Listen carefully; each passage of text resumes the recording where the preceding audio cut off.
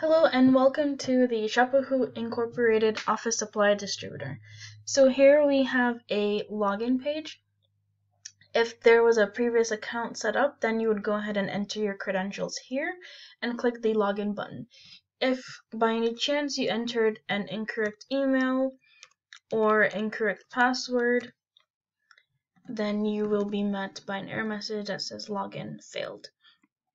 So for the purpose of this tutorial, let us go ahead and create a new account. So let us try to see if we can create the account with no fields entered. Ensure all fields have been filled. So you need to make sure that all the fields have been filled. So let us go ahead and create a test user. So for instance, for this test user, we shall create SpongeBob. And then our email will be spongebob@yahoo.com. Then we enter a password.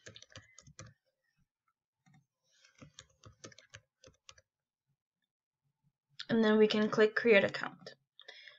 We must note that the only accounts that are able to be created are customer accounts. There's only one main seller account, and we will visit that account later. So let us go ahead and enter the new user that we just created.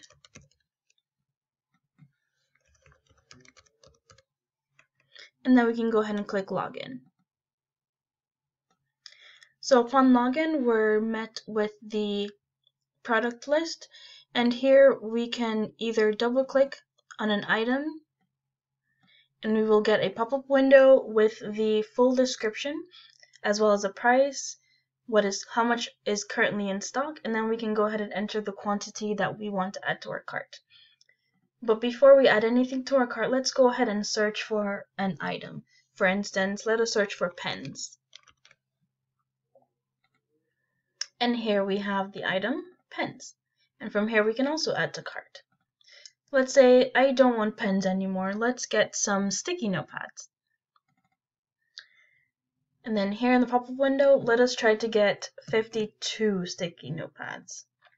Uh-oh, now we're met with an error message that says only 50 in stock. So let's go ahead and put 10 sticky notes.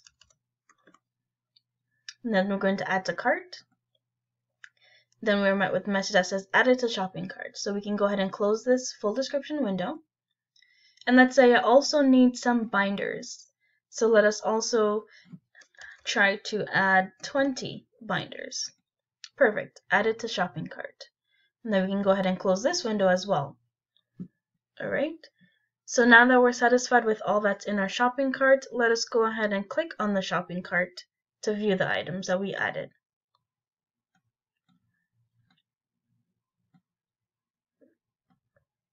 Excuse my technical difficulty. So here in our shopping cart, we see the two items that we added from the product list, as well as the quantity, the price, and their UPC numbers. If, for instance, that we get to the shopping cart and we want to add more items, we can just simply click on the Shoppahoo button. So here we're back to the product list, so let's go ahead and add some papers. So we can put in the quantity. Let's get 5 papers. Add to cart. And then we can close this window and let's go back to our shopping cart. So here we have the added items of papers that we just added to the cart. So now that we're satisfied with everything, let us go to the checkout.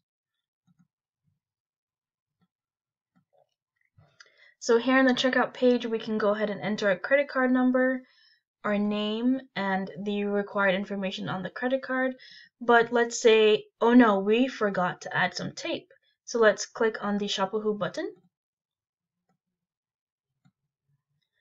Here we have tape. Let's double click on tape.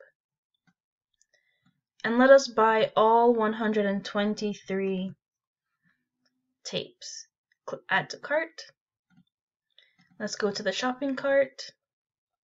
So here is our newly added item, tape. Now, let's say, how about we try to add some pens to our shopping cart. Let's go back to the Shoppahoo button.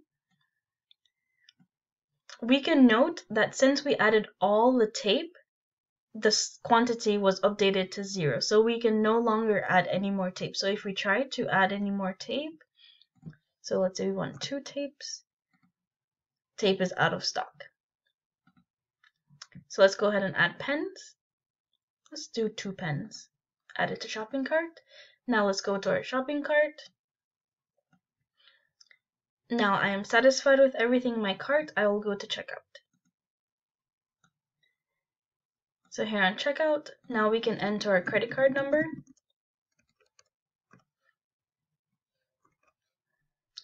Or put our name, SpongeBob. The expiration date.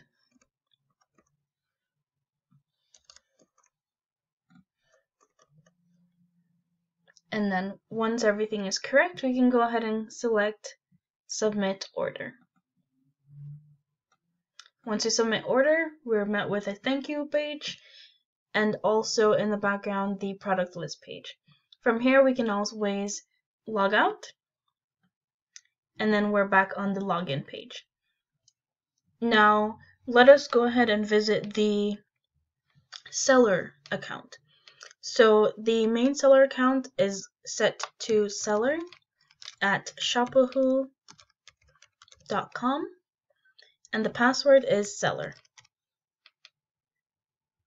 Let's go ahead and log in. Here on the login page, we have the current inventory and some options to log out, add a product, remove a product, or view our finances. So as we said before, when we added all the tape, as you can see here, the quantity was updated to 0.